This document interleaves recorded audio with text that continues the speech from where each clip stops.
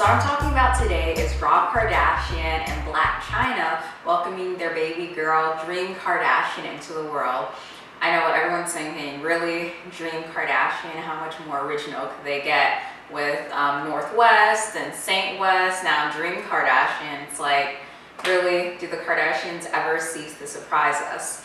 Now, actually, Dream Kardashian, I'm sure as you all know, is kind of breaking that chain of the K's for the Kardashian women. So Kim Kardashian, Khloe, Kendall, Kylie, they all had like K's like starting their names. So now here's Dream Kardashian, the first like grandchild with like the Kardashian last name. So congratulations to Blac Chyna and Rob, and I'll just give you a little bit of what it said on E! Online. So the baby was born this morning in Cedars Sinai Hospital, and the baby arrived around 9:18 a.m. according to E! Online. She weighed 7 pounds and 5 ounces via C-section.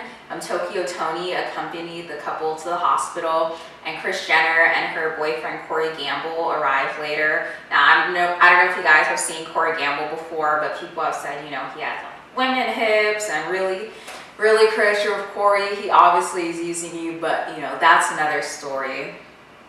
But yeah, a source told E! News that the baby is gorgeous. She has a ton of hair, and they arrived at the hospital at 6:40 a.m. The baby came by 9:18 a.m. Toni's super happy. I'm sure that Chyna and Rob are happy that their baby girl is finally here. And according to Gossip, Baby Dream will be debuted to the world on Rob and Chyna's baby special on December 18th on E! Now, I'm really curious to see what the baby looks like. I know no one was really checking for Rob and Chyna like that, especially with their reality show. A lot of people said it was boring. I tuned in for a couple of episodes.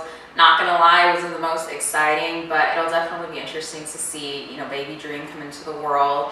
And I'm sure like when she grows up, when she's doing her brand endorsements, companies are gonna be coming left and right, because what can't you sell with a name like Dream? So I'm so happy for them that they finally gave birth. Hopefully a lot of the drama is over with. Sometimes they say that babies can unite family and people. I don't think this baby is necessarily going to make them stay together, but it's nice that she's finally here, and Kris Jenner has her new grandchild.